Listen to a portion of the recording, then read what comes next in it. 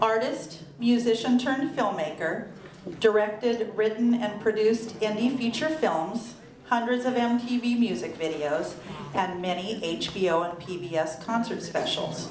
Also a partner at Desert C.A.M. Studios and Win Films to make the next presentation of our next Lifetime Achievement Award, Mr. Chip Miller.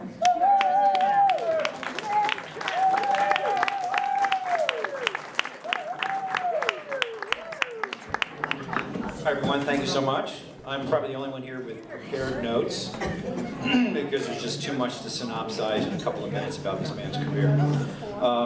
Anyway, I met Trini a few years ago, and we've been working on a project together, which I'll tell you more about when I read this. But I'm very, very proud to honor him tonight, and he's an amazing icon. And this is an amazing affair, by the way, so thank you for having me. It's been really tremendous. Anyway, I'll read my notes here, so forgive me. I'm not an actor, I'm a director, so I'm allowed to look at notes and scripts. Anyway, Trini Lopez has been basking in the show business spotlight for over 55 years. Born in Dallas, Texas, and growing up in a small Mexican neighborhood, he rose to become the most famous Mexican-American singer in contemporary musical history.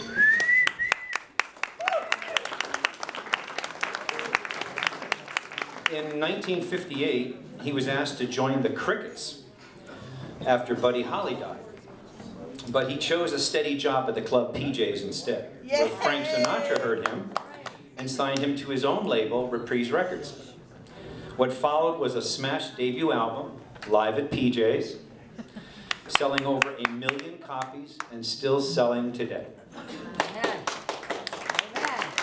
Bravo.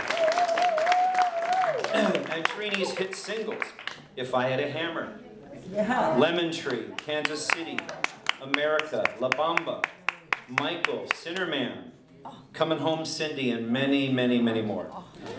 In fact, his combined album sales net over 100 million copies. 100 million copies. As an actor, he appeared in the films The Dirty Dozen, Antonio, and Marriage on the Rocks, as well as on the TV series Adam 12, which was just on about 2 weeks ago. He designed guitars for Gibson Guitar Corporation, and some famous owners of his guitar include Noel Gallagher of the band Oasis, U2's The Edge, and Dave Grohl of the Foo Fighters, formerly of Nirvana.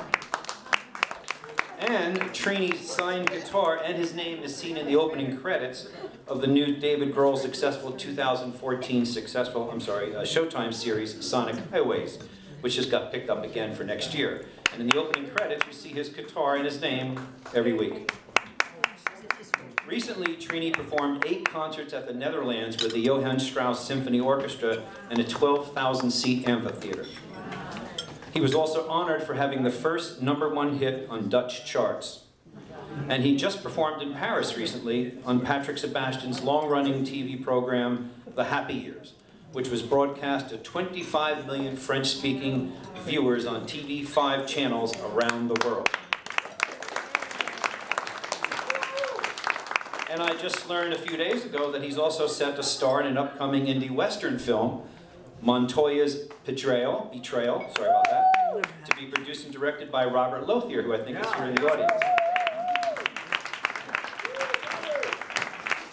Trini has been inducted into the Las Vegas Walk of Stars, the International Latin Music Hall of Fame, the Disneyland Walk of Stars, and he received a Golden Palm on the Palm Springs Walk of Stars.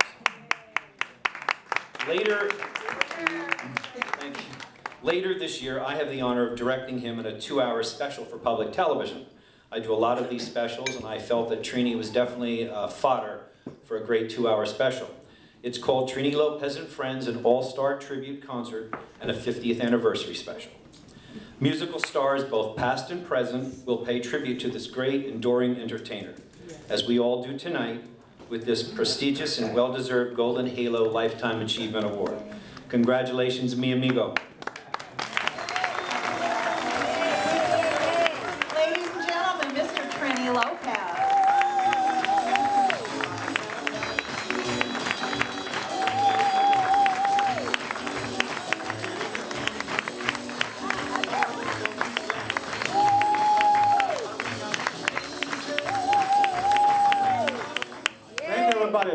Please come, please. What a nice award. This is great. Thank you, thank you. Chip Miller, Julie Rim, Robert Lanthier, thank you very much for your nice words and for inviting me to be here and accept this very nice special award. I'm very proud. And I just want to say a few little words because I know it's getting late. I want to say that my name is Trini Lopez, but my real name is Trinidad. Yay. But everybody calls me Trini for short. Isn't that exciting? But my parents used to like to name their children after places that they had visited. And my father and mother spent their honeymoon on the island of Trinidad in the Caribbean. No wonder you're a Latin lover. So if you think my name is a little strange, you should meet the rest of my family. I have a brother named El Paso Lopez. I have a sister named Long Island Lopez. But in a way, I was kind of lucky to have been named Trinidad because my folks were planning on spending their honeymoon on the Virgin Islands. But before I get off, I just want to say that everywhere I go, people ask me this one question about Frank Sinatra. Everywhere I go, all over the world, people ask me this all the time. It's a Trini. Do you remember the first thing that Frank Sinatra ever said to you? It's pretty interesting, isn't it? The first thing that Frank Sinatra ever said to anyone. You would remember that, right? Yes. And I remember mine vividly. I'll never forget.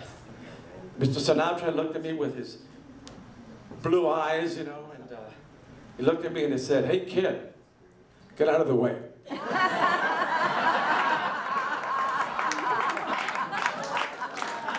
Thank you, everybody, for this great gift. Thank you. I'm very proud to be here. God bless you all.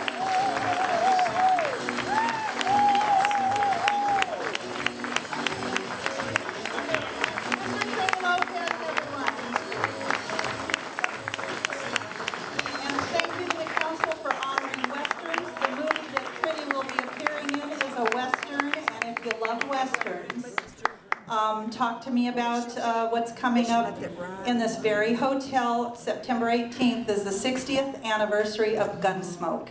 And Robert Lanthier and myself will be producing that. We're going to get everybody together that's ever been in Gunsmoke, affiliated with Gunsmoke. It's going to be huge. It's going to be